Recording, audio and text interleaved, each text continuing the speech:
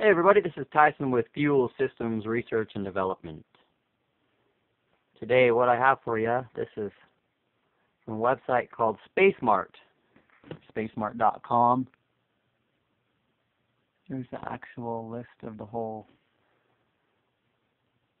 address, and I'll post a link to this website in the description of the video. But what this particular article is talking about is Toyota is going to be launching car of the future in the U.S. in 2015. Whether that'll actually happen or not, you never know, but that would be awesome if it did. Hydrogen fuel cells, as garage experimenters, backyard experimenters and all that, we know that this is something that would be coming. And many of us, to our advantage, already know how to make the hydrogen on demand. So what that means is we could purchase one of these cars that is where the engine is already made to work specifically with hydrogen. So it'll run at the burn rate of the hydrogen and work at its optimum capabilities because it is made for hydrogen. So, when these cars come out, there's probably going to be regulations put on this crap so that we can't make our own fuel, but, there's always ways to get around that. But I actually wanted to do this. I've been wanting to do it for a few years now. I wanted to convert one of my vehicles over to run on hydrogen, adjust the timing and stuff. There's a good website that has computer chips. It's Jet Performance is the name of it, and they have chips that you can plug into your car to adjust all kinds of stuff. You can adjust air to fuel ratios. You can adjust the timing just by the touch of a button.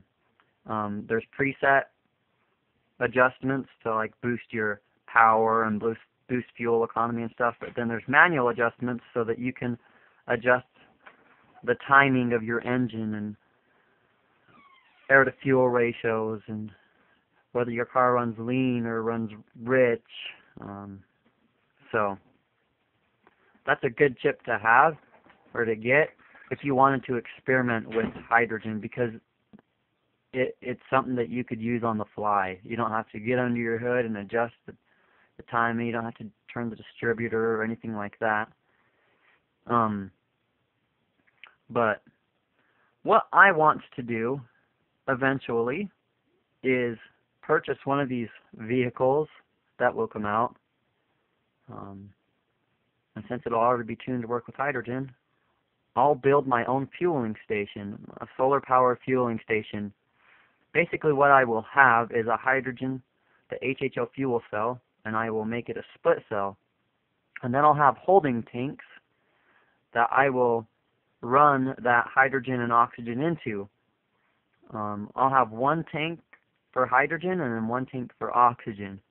And then, so what I'll have to do is I'll have to install an oxygen holding tank in the car as well. They'll have the hydrogen one already, but you might as well not waste the oxygen and just put it out into the atmosphere. You might as well store it and use it to help boost your car, boost the burn rate of everything, or make it so that the hydrogen burns better. So that's what I plan to do in the future at some point. But the awesome thing about this is, can you imagine purchasing the materials to make your own solar-powered fueling station? Once the cost of what it took to be able to make that is paid off,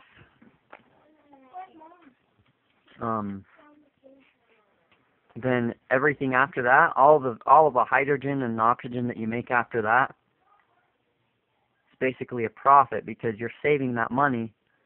You're saving yourself that money that you would have used on like gasoline to power your car. So it is an investment that would be well worth doing because you would get a return of your money pretty quickly. Because I don't know about you, but I spend thousands of dollars every year on fuel. Yeah, I did the fuel vaporization stuff, but that's not at the point to where I can have it work in my car all the time because I got a lot further to go with it. But imagine the savings. You could pretty much travel anywhere if you had a car like this, a car that ran on hydrogen.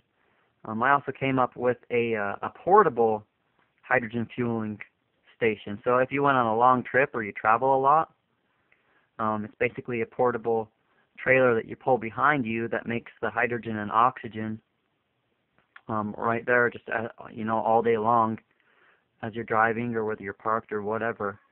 It'll have the solar array set up on it, and it'll be making the hydrogen and oxygen all the time, as long as there's sunlight. But it's about all I wanted to share. Kind of run this a little bit long. I don't like to make videos too long because it bores you guys. But that's it. Toyota to launch the car of the future in the U.S. in 2015. Guess we'll see. This is Tyson with Fuel Systems Research and Development. Over and out.